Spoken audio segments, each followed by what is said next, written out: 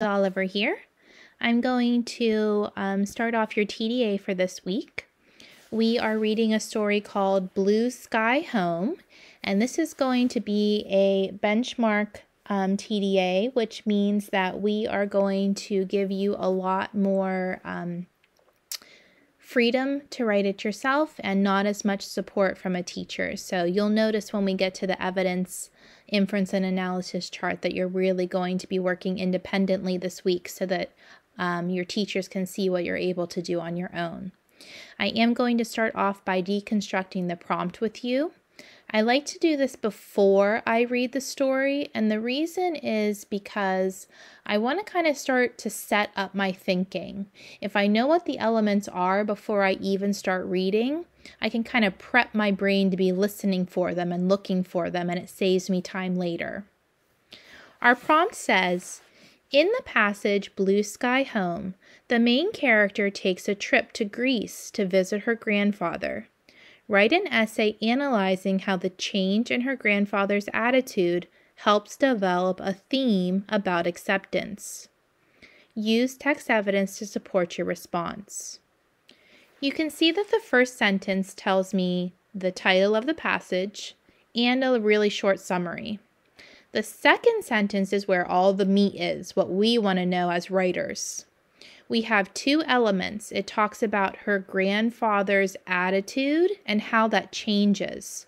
So our first element is character's actions, or you could focus on the character. But we want to make sure we're talking about grandfather. The second element is theme, and they give us a little bit of a heads up that it has something to do with acceptance. Acceptance means that you are tolerant or okay with somebody just the way that they are. So, for example, maybe you have a friend who is like a fanatic about basketball. They think basketball is the best. They play basketball. All they want to do is talk about basketball. They watch basketball, but you don't like basketball. You can still be friends, you can still have interests and hang out together, even though you don't really like that part of your friend. You can still accept them for who they are and what they like. In our story, grandfather is going to kind of change how he feels about his granddaughter, and we're going to see by the end he is able to accept her. You want to be thinking as I read through, maybe some evidence from the beginning, the middle, and the end that shows grandfather is changing from not to accepting by the end of the story.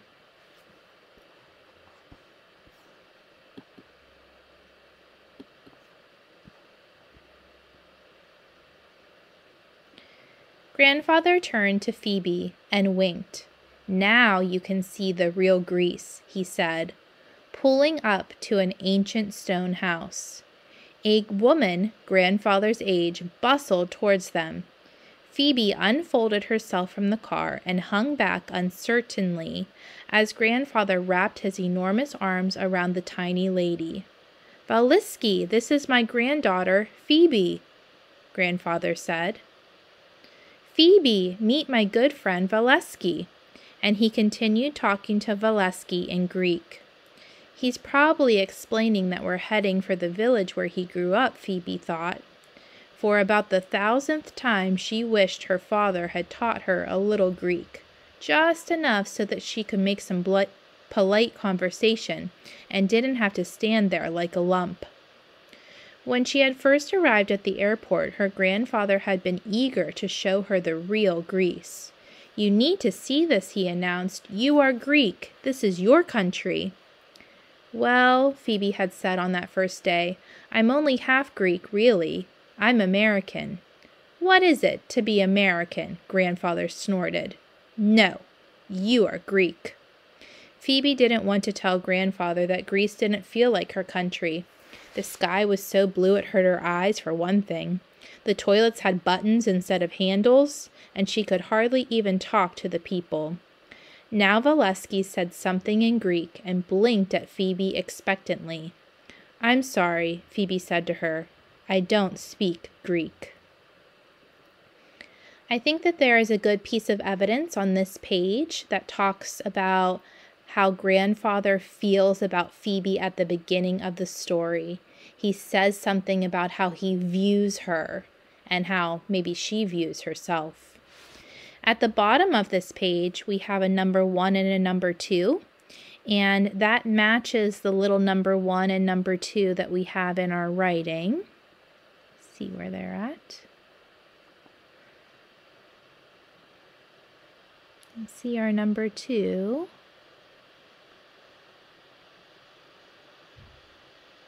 Oh, here it is. Here's our number 1. So if you want more explanation of what those words mean, we have a little glossary down here. It's called a footnote that give us some definitions if you need those for your comprehension. I'm moving on to slide 3. Valesky turned to grandfather, wide-eyed with horror. She doesn't speak Greek? Grandfather shrugged and made a clicking sound with his teeth. It's okay, Valesky said sympathetically. I try to speak English with you. Grandfather gestured to the crumbling stone buildings that surrounded them. Maybe we go for a walk later, he told Phoebe. You see, the town is very old. Valesky said something in Greek, and grandfather hooted with laughter. Phoebe smiled hesitantly. What? She asked. Hee, grandfather shook his head. She say, Valesky finished for him, if you go in, take a string so you'll find your way out. You know, they made these towns like a labyrinth, grandfather explained, because of the foreign pirates. They could get into town, Valesky said, but they couldn't get out, and her eyes gleamed playfully. No, said grandfather. Yes, nah, said grandfather. Yes, his eyes grew thoughtful. Phoebe wondered if he was thinking about the pirates. Ever since Phoebe had arrived in Greece, she had begun to realize that her grandfather didn't really trust anybody who wasn't Greek. She had never seen this side of him before, and it made her a little uneasy. How is your father? Valesky asked. I don't see him since he was a baby. You have a photo? Phoebe hesitated, then dug into her bag and pulled out a picture taken on her 12th birthday. That's my dad on the left, she said. Beautiful, beautiful, Valesky said, squinting at the photo. Grandfather leaned in to look at the picture. Who is this? He asked suspiciously. Phoebe didn't even have to look at the photo to know which person he was pointing to. That's my best friend, Phoebe replied. Nadia. Valesky held the photo closer to her eyes. What is she? She asked.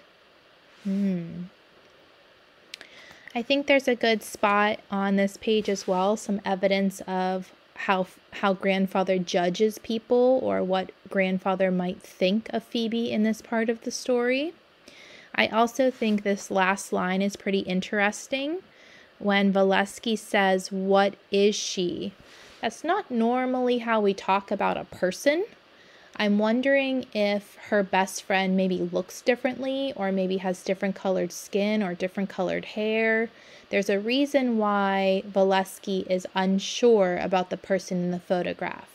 Let's continue reading to find out why she's judging that person. For a moment, Phoebe wasn't sure how to respond. She knew what Valesky meant. What is Nadia's heritage? And that answer was that Nadia's parents were from Karachi, Pakistan. Phoebe could have just answered the question, but Nadia wasn't from Pakistan. She was from Teaneck, New Jersey. She's American, Phoebe said at last, like me. Grandfather looked at her sharply, and Phoebe half expected him to tell her again that she was Greek and not American. Grandfather tugged at his beard and then looked at the photo one more time. Pretty girl, he said finally, and he looked back at Phoebe, and something in his eyes softened. Phoebe exhaled. She hadn't even realized that she was holding her breath. The air here was sweet, like honey. My grandfather loves me, Phoebe realized. He loves me and he wants to share being Greek with me. And for the first time, the strange country, with its sky so blue it hurt to look at, started to feel a little bit more like home. There is a couple wonderful pieces of evidence at the end of this story about how grandfather has changed from not accepting her as American to now accepting her as an American. You may want to highlight on your copy some pieces of evidence that you like, and that will help you with your evidence chart tomorrow. See you then.